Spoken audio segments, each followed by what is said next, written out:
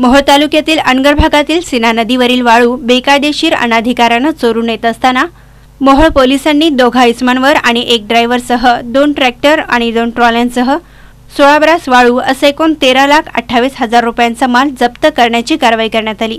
याबाबत पोलिसांनी दिलेली माहिती अशी की रविवार दिनांक 28 रोजी सकाळच्या सुमारास पालसेवाडी अनगर येथील अक्षय श्रीरामे आणि समाधान श्रीरामे हे दोन्ही ड्रायव्हर तसंच चंद्रहार श्रीरामे हे तिघेजण अनगरजवळील सीना नदीच्या पात्रातून बेकायदेशीररित्या वाळू चोरून काढत असल्याची माहिती एका गुप्त खबऱ्यांमार्फत पोलिसांना मिळाली होती।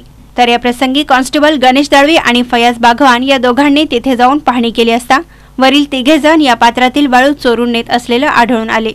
तर त्यांचे ट्रॅक्टर आणि ट्रॉल्या पोलिसांनी ताब्यात घेतले असता एकूण 13 ब्रास वाळू असा एकूण 13,28,000 रुपयांचा माल आढळून आला। तर पोलिसांनी 2 ट्रॅक्टर आणि ट्रॉल्या जप्त करून त्यांच्यावर मोहोळ पोलीस ठाण्यात गुन्हा दाखल केला आहे। तर या प्रसंगी पुढील तपास मोहोळ पोलीस करीत आहे।